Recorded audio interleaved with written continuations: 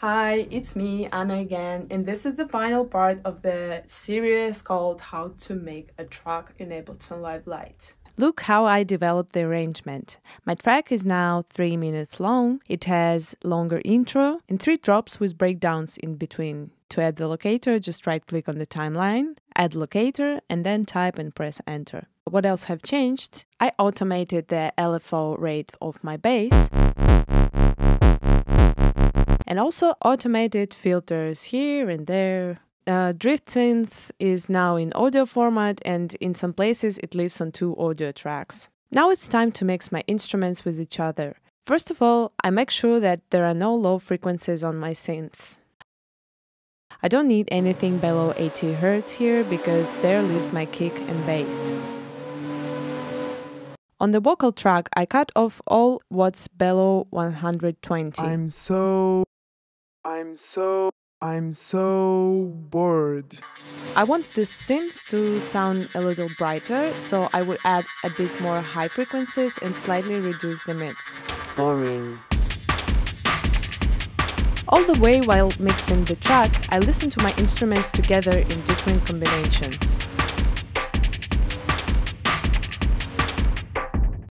I have 2 drum racks playing at the same time, so I need to make sure that they sound good together. If I place an effect right after the sample inside the rack, that sample is being processed separately. Next, compression. It makes instruments sound smooth and helps when there are some loud, picking parts. I usually use this vintage view. I set the threshold from which level the compressor starts working.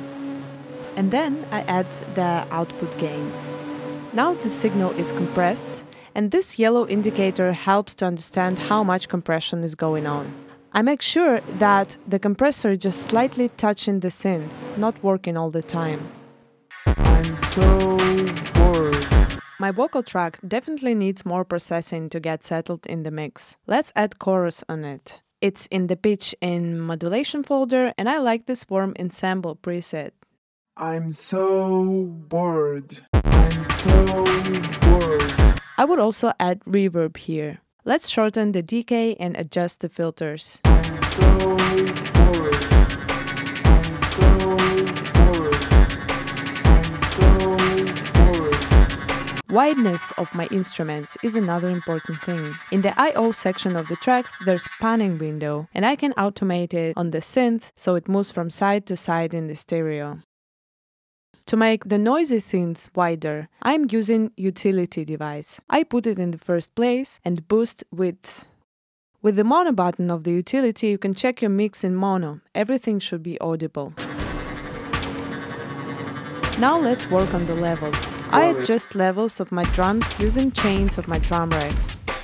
In the session view, everything looks more like a classic mixer. I turn down all the instruments and then bring the levels up, track by track. I usually start with bass, around -20, and then add drums, synths, and the vocal track.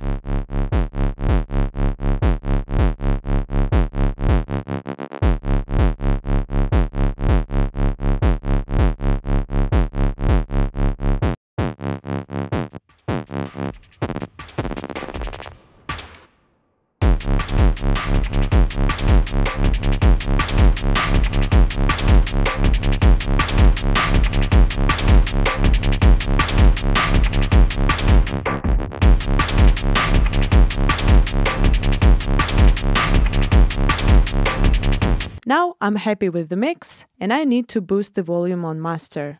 I go to Utilities, Audio Effect Track, and there's Mixing and Mastering category. Here I found this nice Master Bright and Edgy preset. I can adjust it a little bit, especially it's important to raise up the threshold to not overcompress the track. Now finally my tune is ready for exporting. I drag my loop area to the region that I want to export, and I make sure that there's no track in solo mode. Now I go to File, Export Audio, and here I can choose which track to export. Master track is here by default.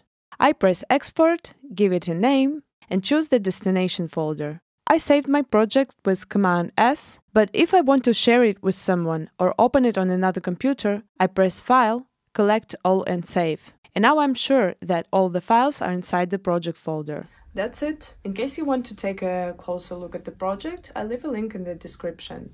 And if you have any questions, please feel free to leave them in the comments.